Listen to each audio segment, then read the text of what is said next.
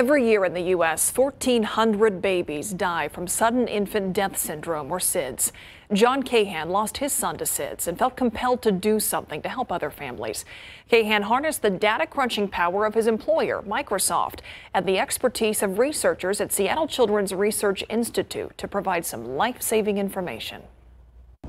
John Cahan travels the world photographing wildlife to raise money for SIDS research. Aaron Matthew was born in October of 2003, and shortly after he was born, he stopped breathing. Aaron died a few days later. His death haunts his parents. But actually, as I've gotten older, it's become more real to me that this is something that's unacceptable, and it's something that we need to change. A new dad and Microsoft colleague suggested data science might help researchers gain new insight to causes. In order for some of these projects to work, you need expertise in both sides. You need data scientists, but more important, you need doctors that understand what the data is saying. They focused on records of 20 million births and about 19,000 unexplained infant deaths from the CDC.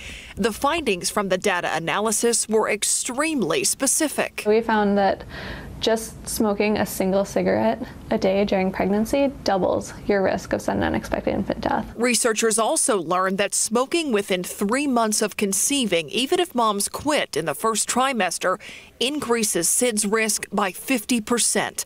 And if no mom smoked during pregnancy, 800 infant deaths could be prevented every year.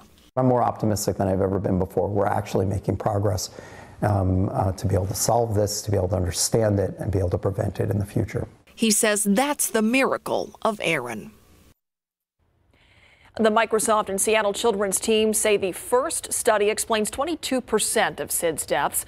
They're working on several more papers that take the same granular look at other causes of SIDS. Someday, Dr. Anderson hopes moms will be able to get genetically screened for risk factors before birth, so those can be addressed after the baby is born.